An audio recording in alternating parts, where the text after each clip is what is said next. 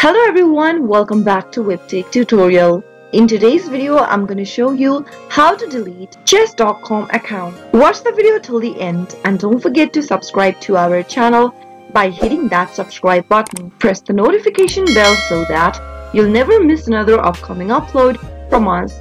If you want to delete or close your chess.com account, if you don't want to use it anymore, then here's how to do it. Open up a web browser of your choice.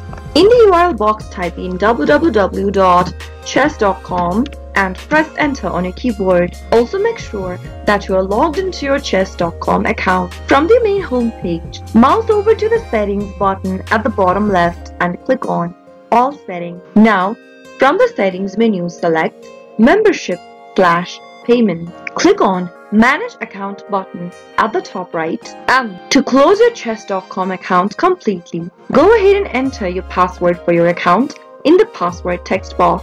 Enter the text displayed right beneath the box, just like I'm doing right here, and then click on Confirm Identity. Click on the Close My Account button.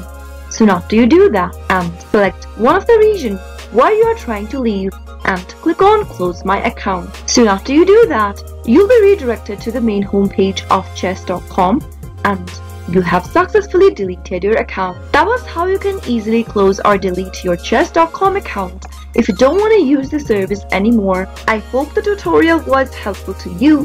If it was, go ahead and give us a thumbs up. I'll be back soon with more videos like this. Thank you for watching.